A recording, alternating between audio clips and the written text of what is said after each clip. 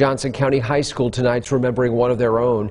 Pete Pavusek coached baseball for the Longhorns team. 26 years. He was an institution at the school.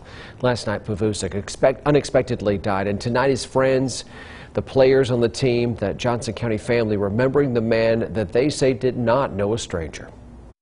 He was very proud of Johnson County, and you can't be in a place for 26 years and be the head baseball coach and not have an impact.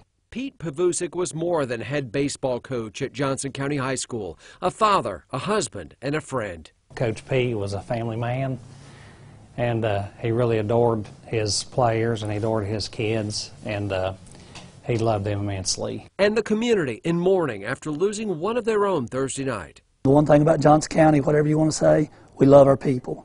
We're family from beginning to end, and we love him. We'll wrap our arms around him and his family and do all they can to make it get through this tough time.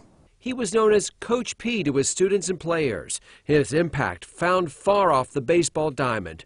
He has an infectious personality, always laughing, always joking, always smiling. You can't help but love him. I don't care if you're a stranger. And a lot of people looked up to him and being the head baseball coach. I mean, a lot of people wanted to play for him. But Coach P loved the game. You associate baseball with Coach P, and to have him not over there, not only lost a brother, a coach, lost a friend, and baseball will never be the same for me. It was just an exciting time, and then to hear of his passing, and then you know, the weather of the day is kind of the way we feel, just heartbroken. He'll always be remembered for the legacy he leaves behind. People need to know how much he cared and how great he was. Don't matter how many wins and losses he had, people know how great a man he was.